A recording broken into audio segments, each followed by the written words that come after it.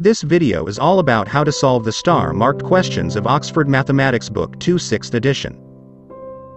The first star-marked question in this book is in Chapter 3, Expansion and Factorization of Algebraic Expressions. Exercise 3E question number 7, saying factorize each of the following. So let's start with the part A. X square minus y plus 1 whole square. You must know the formula a square minus b square equals a plus b into a minus b. Here x square is a and y plus 1 whole square is b. Now you just have to put them in formula.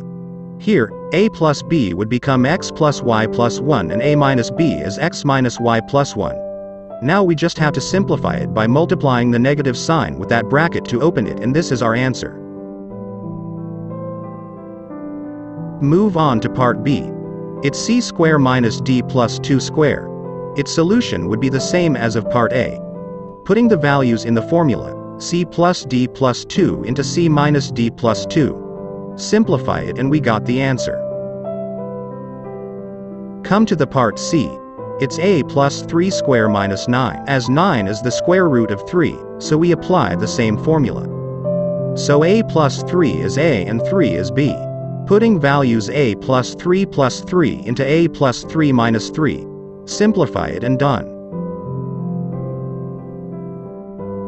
Move on to part D. It's 16 minus 25 into a plus 3 whole square. Firstly write the square root of 16 and 25. Now 4 is a and 5 into a plus 3 is b. Putting values of a and b and simplify it. 19 plus 5a into minus 11 minus 5a is the answer. Here comes part E. 4 into x plus 1 whole square minus 49. We'll take the square root of 49, that is 7. Putting values of a and b. Multiplying 2 with x plus 1. Simplify it and done.